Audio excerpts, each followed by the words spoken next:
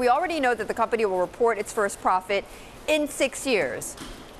We know that at least at some point this week. We don't know, Betty, how big that number will be. You will recall the company delayed its fourth quarter and annual earnings report last month so that executives at Fannie could negotiate with their regulator over how to treat nearly $62 billion in deferred tax assets. This $62 billion with a B, that's money that could go directly back to taxpayers, to the Treasury Department, under the terms of Fannie's bailout. Now, even if you remove those tax credits, Fannie says it expects to report significant net income for the quarter and for the year, and that would mark a stunning turnaround for the government-sponsored enterprise forced into conservatorship back in 2008 alongside its smaller sibling, Freddie Mac. It's going to add new fuel as well to the debate over what to do with the GSEs.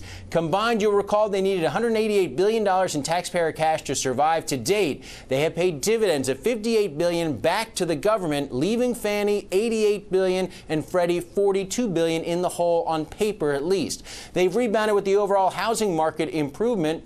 Freddie Mac reported earnings of $11 billion last year compared to a loss of $5.3 billion in 2011.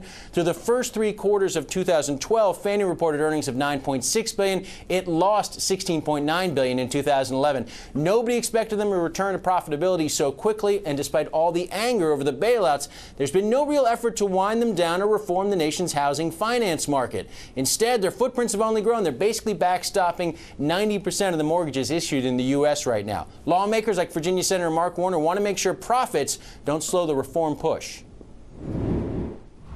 Good news is they're actually starting to make money again. Bad news is if they make too much money, there may be a sense of, oh, well, let's not mess with them anymore. We need to change the current housing finance system.